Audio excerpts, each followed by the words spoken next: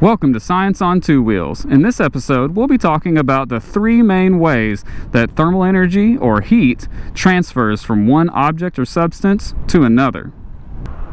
In another video, I explained the differences between thermal energy and temperature. If you're not sure what those differences are, now would be a good time to check out that video. So let's get going.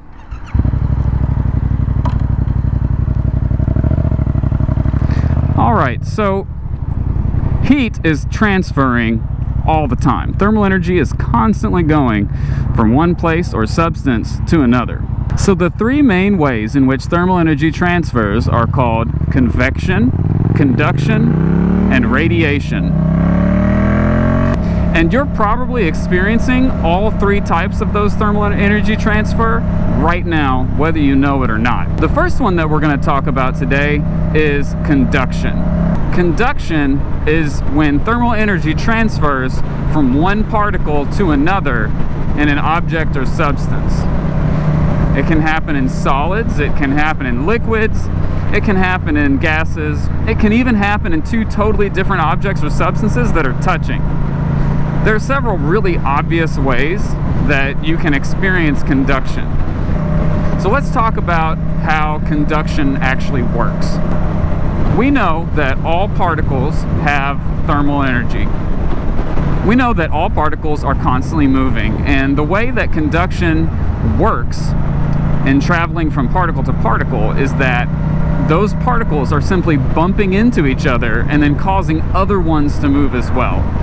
You've probably experienced a similar version of this, whether it was in a crowded hallway, on a crowded, sidewalk in maybe a big city, anywhere that you've been trying to travel and someone else bumped into you and that caused you to move too. That's kind of what's happening with these particles in conduction. They're just moving around, they bump into one another, and that causes them to move as well. And then they bump into the next particle and the next particle and so on. An even simpler example is the domino effect. Particles are very close together.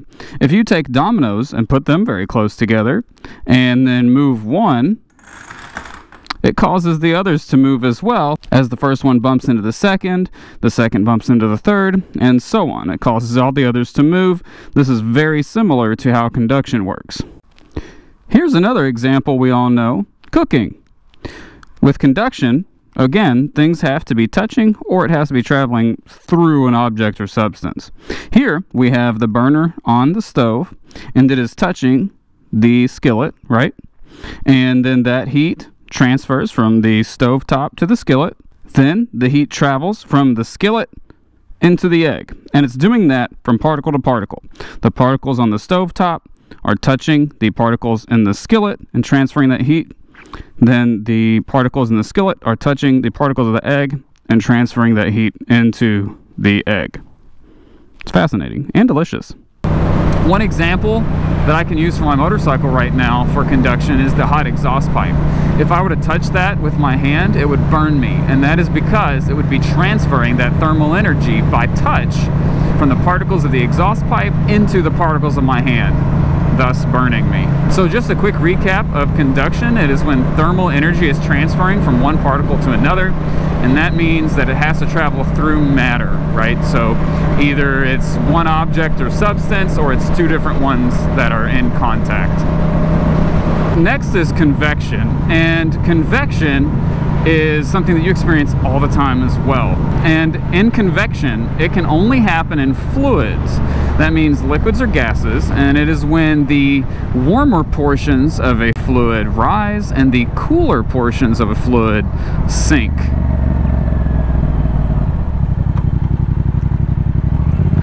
Some really obvious examples of convection are things like boiling water, or even just, food in general, any liquid really. When the second story of a house in the summer gets warmer than the first story. One of my favorite examples of convection is the good old-fashioned lava lamp. Here's how a lava lamp works. You've got a light bulb down at the bottom. It's an incandescent light bulb, so it gives off lots of heat. In the middle, you've got this fancy jar filled with wax and oil.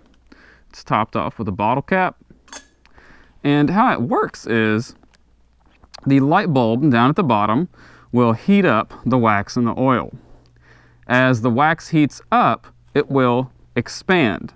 This happens because as the thermal energy from the light bulb, which is being transferred by radiation, by the way, goes into the wax's particles will end up speeding up, right? They gain kinetic energy. As they do that, they get farther apart, and the wax becomes less dense than the oil around it. When things become less dense than what's around them, they will float. And so that causes the wax to rise as it expands. When the wax gets to the top, it will lose thermal energy. It will cool off because it's farther away from the heat source down here. As it does that, the particles will slow down, right? And it will contract. It will get more dense. Because it's more dense, it will then sink down again. Once it gets to the bottom, it'll heat up again, expand, right? Become less dense, it'll rise, it'll cool off, become more dense, contract, sink, and the cycle just continues. In this way, heat is being transferred from the light bulb upwards through the fluid. So remember, convection must happen in a fluid that's a liquid or a gas, and it occurs when things that are warmer are rising and cooler ones are sinking. All right, so next is radiation. Radiation is actually my favorite because it comes from one of my favorite things, the sun. It's pretty great. Radiation actually travels through electromagnetic waves. That is light. So another, the most common term that we have for that is light. Look at those people having fun down there. Because radiation travels through electromagnetic waves or light, it does not need matter to travel. So right now, for example, radiation light is traveling from the sun millions of miles through space all the way to me now. And it's actually, even warming me up a little bit, right? And it's lighting everything so that we can see. So next time you're outside getting your tan on, just think about this. The energy that you were feeling heating up your skin started out all the way at the sun, millions of miles away. It traveled through light all the way through space, then through the atmosphere, and then into your skin. It's pretty crazy to think about. Radiation travels, though, not only through visible light that we can see, but also through light such as infrared that we cannot see. In fact, your body gives off thermal energy all the time through infrared light. That's how infrared and night vision works. They can actually see the light that your body, the radiation that your body is giving off. So I hope that helps you understand conduction, convection, and radiation just a little bit more. Remember that convection and conduction both require matter, a medium to travel through, whereas radiation does not.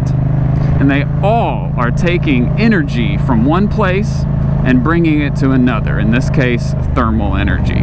All right, so that does it for Science on Two Wheels today. If you liked the video, please click on the subscribe button below. Click on that fancy little bell icon so that you get notifications when I come out with new videos, and come back and watch some more. Thanks.